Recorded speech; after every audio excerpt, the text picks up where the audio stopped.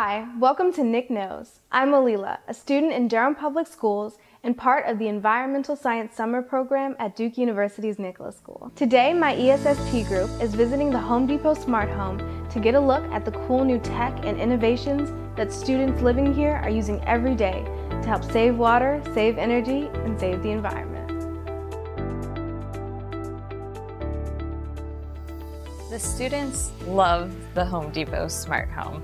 They think it's so cool. They will come back from the program asking their parents if they can install solar panels or get LED lights. Some of these things are possible, some of these things aren't possible, but they come back so excited about the ways that they can make a difference and conserve energy and conserve water.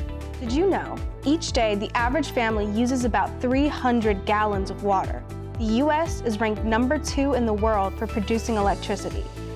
And we're #1 for producing the most waste, 236 million tons.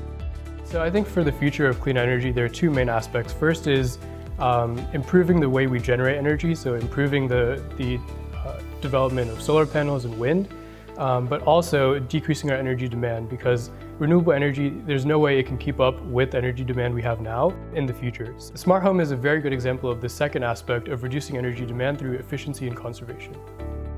Let's take a look at 4 smart solutions at this smart home. Number 1, energy efficient appliances. Some of these you might even have in your own home. A refrigerator, a dishwasher, or a washer and dryer.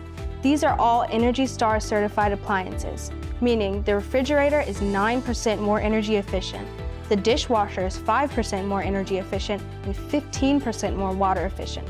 The washer uses 25% less water and 33% less energy, and the dryer is 20% more energy efficient. Number 2, LED lights are a recent addition here at the smart home. LED lights can use up to 7 times less electricity than regular bulbs and can last up to 25 times longer. And they're catching on. In 2012, about 49 million LEDs were installed in the US, saving about $675 million in energy costs. Number 3, rainwater harvesting. Showering, washing clothes, watering plants, even flushing. It's all done with rainwater here at the smart home. And number 4, solar heating. About 15 to 30% of energy at home usually goes to heating water for taking showers, washing dishes, or cleaning laundry. Using a solar water heater instead of electricity can lower a home water heating bill from 50 to 80%. And there are simple ways you can save energy at home. Try using LED light bulbs and turn off the lights when you're not in the room. Turn off the water when you're brushing your teeth.